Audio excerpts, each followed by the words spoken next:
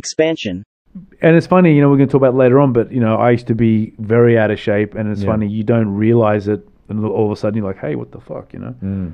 Big belly, where'd that come from? But at the time, hip-hop was out of shape, right? Definitely. So it was okay, you know? Yeah. And then people sort of say, as soon as 50 Cent came out, that's right, that was the line in the sand, you know?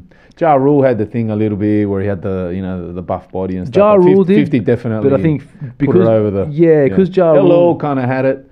He was like the only kind of guy. Yeah, LL was like the enigma. Yeah. But I think 50, and maybe people, you know, LL's such a legend that maybe it was like, well, that guy's just a legend, like he's not a real person sort of thing. But 50 Cent maybe seemed street enough where a lot of people were kind of like, I could do that. Like I could be. We're more thug route, more street route. Yeah. LL was always his own thing.